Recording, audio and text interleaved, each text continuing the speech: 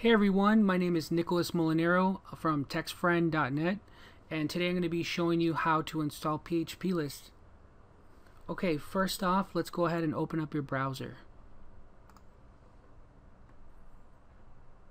Once your browser is open, go to hostgator.com. I used to use HostGator back in the days, a couple years ago. Then I switched to a different provider, which I thought was better, but I ended up spending a lot of time trying to fix little issues and having a lot of problems and just really unhappy. So I came back to HostGator and I found out that they have a really awesome one-click install page where you can install pretty much anything, including phpList.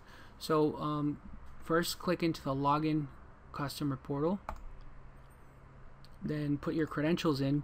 You're going to be putting in your email, password, click login. Once the page loads up, go to the third tab which says hosting, and then you're going to let that page load as well, and hover over software and services and then go ahead and click it. Then scroll down to where it says quick install and go ahead and click that.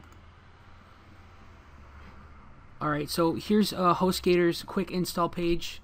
As you can see here, you can do WordPress and tons of other amazing tools. So I want you to scroll down. On the left column, you're going to come to mail software and you're going to click on phpList. So go ahead and read the terms and then click continue.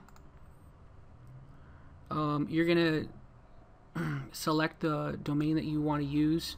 So you pick your domain and then you're going to type in lists, and that's going to be the folder where phpList will be installed.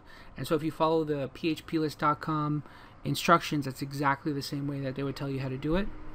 For the admin email, you can put the email of your choice.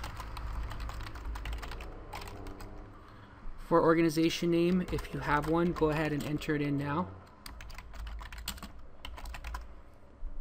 For the bounce back, you can create whichever one you like. Typically, the default would be list bounce back, just like that.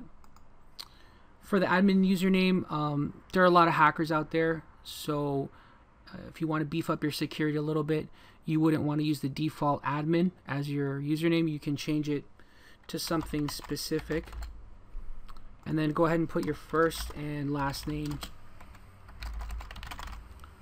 Then click the install now button. And congratulations, you now have phpList installed on your domain. Go ahead and copy the username and password. That's going to be really important for later. And then you click here on the link which will take you to your domain /lists. And this would be the subscription page where people can subscribe or unsubscribe.